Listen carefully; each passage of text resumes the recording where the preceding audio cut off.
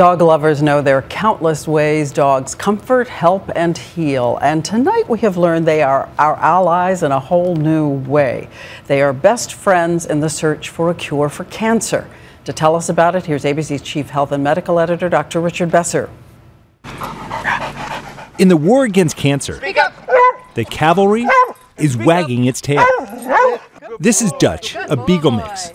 In August, he was diagnosed with non-Hodgkin's lymphoma.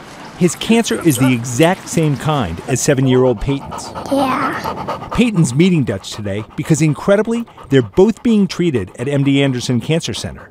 And the cutting-edge treatment he's getting could help kids like Peyton. The dog's like their little cancer partner.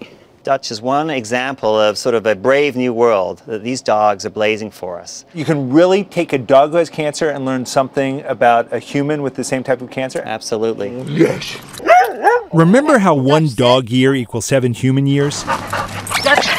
That's a huge advantage researchers have in studying cancer in pets, because you can learn much faster if the treatment is working. His prognosis wasn't very good. He only had 6 weeks to live with that diagnosis. 6 weeks? 6 weeks. And how long has he lived? He's now close to 6 months. Dr. Terry Fossum created a registry to link sick dogs with clinical trials. They don't have to create disease in animals. They can use these animals that have gotten the disease naturally, and they are going to be more predictive models. And even the National Cancer Institute is supporting dog-to-human research at 20 centers. Hundreds of dogs helping us study everything from melanoma to bone cancer. We could use the same types of immune-based therapies that we want to apply for humans and understand whether or not they work in the dog. It's a win-win. Roll over.